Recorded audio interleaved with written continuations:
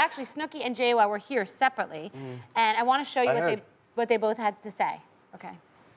The situation is in the middle of a situation now because JWoww said that he was kind of missing, that he changed his phone number, she hadn't gotten in touch with him. Do you speak to him? Oh yeah, no, I don't like him. Really? And even if I was wondering where he was, nobody knows where he is. He's MIA, nobody has heard from him since season 6, so I mean, I don't think anybody really cares either. I actually, to be honest, I have not heard from him in about a year. I tried texting him for the holidays and his birthday, and I think he changed his number. So do you have a message for him? Oh, Mike, I love you. I wish you the best. I would love to speak to you. Oh, I wish you. I would love for you to text me. Yeah.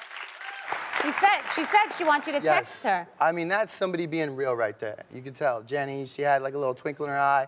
And I love Jenny, you know, just like I love the other castmates in unique ways. And even I'll say Snooki. You do. Even after her saying that, I can still be the bigger man and say, you know, be mature about it. You are on one of the biggest TV shows in the country, let alone maybe even the world or so, reality show, and you're gonna hold a grudge? All right, well, I wanna show you your reaction to Snooki's comment, which I could feel on this couch, by the way. I wanna show it to you.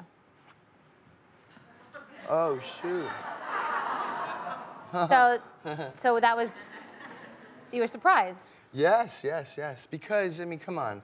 You should feel blessed to be a part of such an awesome show and to meet 7 people, you know, 7 other people that you were on this roller coaster with. And good or bad, you know, it was a blessing. And, you know, every single, you know, other 7 people that are on that show, you know, I care about in unique ways, including Snooki, no matter what she says. But I do have my therapist's number for her to hash out any issues.